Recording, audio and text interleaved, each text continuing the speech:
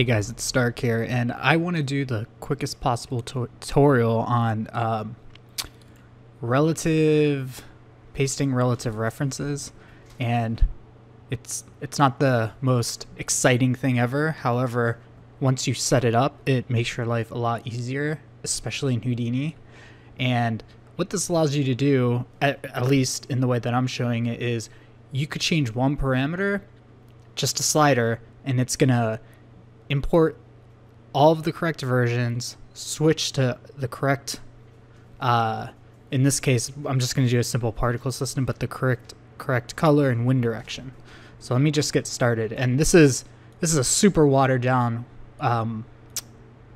technique that I used for a project that I'll give you a link to. So let me just get started. I'm just going to create a null. That's all we're gonna do. And what's a cool color? Yellow.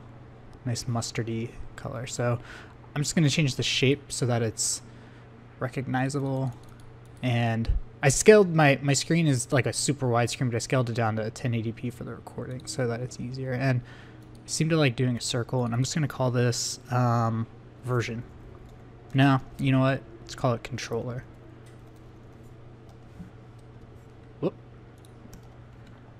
Okay, and we could get rid of all of this stuff by going into the parameters, edit parameter, interface, and then what I'm going to do is we need an integer, so it's just a number that's, so let's call it version. It's like 1, 2, 3, 4. It's not, there's no in-betweens, it's not a float number, there's no 1.2, because we're versioning.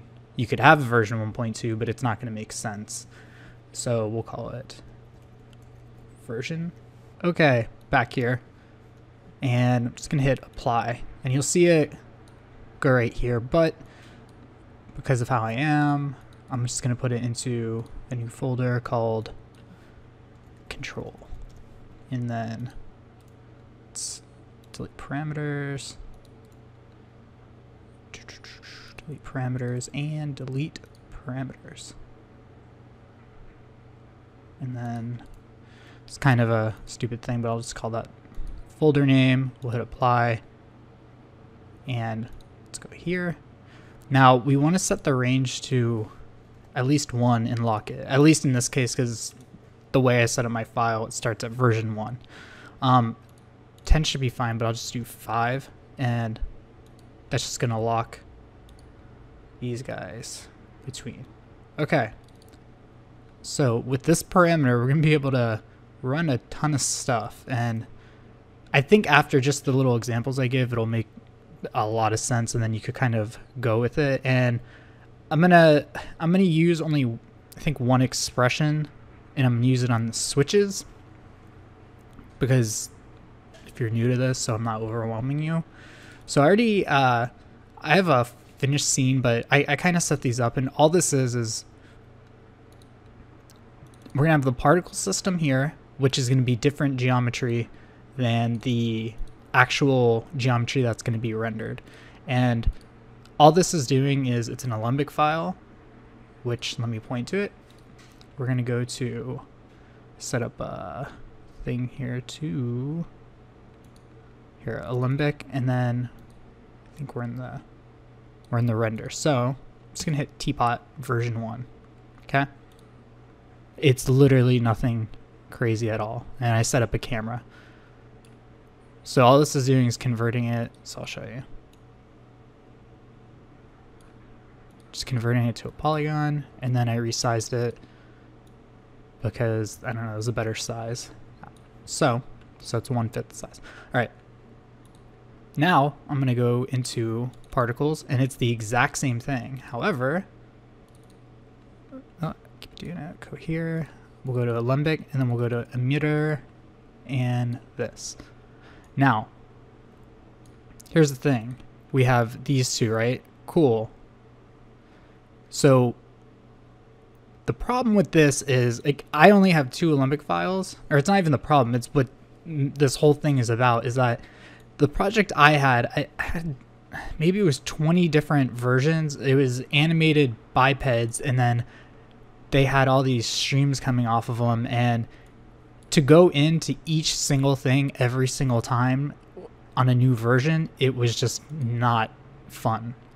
Okay, so that's where this copying the parameter comes in. Okay, now cool thing about Houdini is see how it's version 1 and then our number right there. So we're just going to do this, paste relative reference. Okay, hit enter, and then we'll go into the particles and it's the exact same thing. If I could paste relative reference. Now, the thing about this is,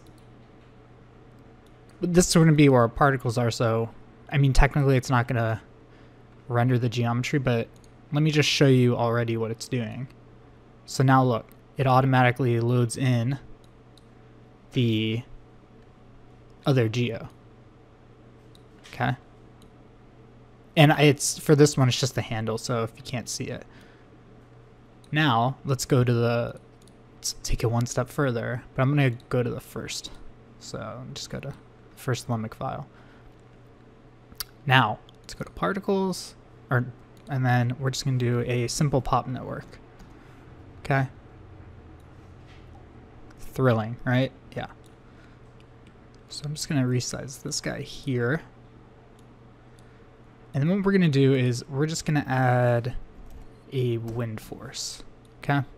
Simple wind force and force, not forced. And I think we want to do -1. Not -+1. Okay. It's a little bit crazy, so let's change this down to like 5. And so it's pushing to the left. And maybe you're getting a hint of maybe, I don't know what we're going to do. So let's change the turbulence to like 3, frequency to, let's do 0.5, and then amplitude 7. And I'm just going to have these die out quickly. So I want to do a birth of like, these are in seconds, so let's do like 0.5, 0.2, and then, cool, right? So this is cool. However, let's go up, and I'm trying not to use hotkeys. Now if we go to version 2, the thing is, it's coming from, it's not noticeable here, but let me turn it up. Let me turn up the wind force to like 10. The thing is we want it to go in the opposite direction. So when it's going left, we kind of want the wind to go right. Okay. So again, this isn't exciting. I'm just trying to illustrate the idea. So what we're going to do is there's something called a switch. Okay. And we're going to put it in here, and we have our wind force. And the only difference is going to be this. So we have the first one, which is -1. And because we already have everything in, we're just going to change this to, actually let's change it to 0. So there's no force on anything. And then this guy to 1. Now you see the solid line, so it's going to the left. Now here's where you select the input. Okay. So if we go here, and this starts at 0, which some inputs and stuff in Houdini are different, like 0 and 1, but anyways, what we're going to do is we're just going to write a simple conditional statement, I guess, or condition. So we're going to say, turn off capitalize. So if, going to paste again, we're just going to paste that relative reference. So if the version, which we're on version 1, is greater than 1, okay, then the input will be 1, or else it'll be 0. Now, in this, 0 is, it's base 0, so it's 0, 1, 2, 3, 4, 5, 6, 7, 8, 9, 10. It doesn't start at 1, so that's why I'm doing that. Okay, and you can see that the selected input is 1, so it's on the right. Okay, now watch. Again. Start here, and then we'll go back in the particles, go back in the pop network, and it switched to the correct wind direction again. Now, just to illustrate this even more, we could just do pop color. Okay? Pop color. And we'll do, let's do red. And we'll do the second one, green. Okay? Now, we don't have to retype it because it's the exact same thing. So, let's go in here. Ready? So it's red. Let's go. We'll go up. Alright, I had to resume it because sometimes the Alembic thing locks up and then it won't update. So here we go. Let me just make this bigger. I didn't even add a Mantra node or anything. So now you can see, just do that, and then, oh, okay, we're done. Just update the cache. And there you go. So now it's loading in, making the correct switches, doing everything by just pasting this number to where it should be. There we go. Start the cache over. And you could do anything with that.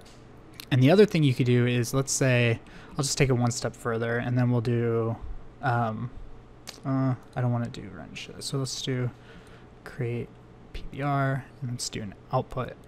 So the other thing you could do is, like, let's say, let's go to our thing and then do like version, and then you could just do teapot out version 1 dot $f for each frame dot exr.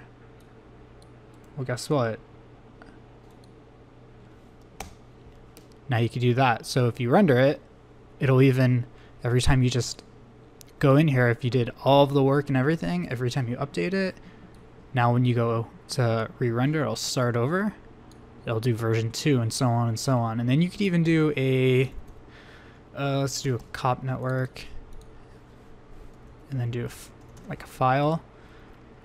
So let's say you had an image sequence, okay?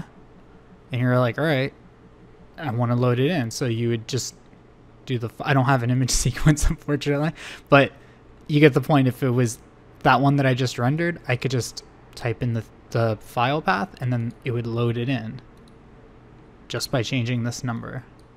So that's really it, and I'll show you the project link after this. So that's all. I hope you guys find this useful, and it's very fun if you're lazy, but I don't know, I think it's cool. So that's all.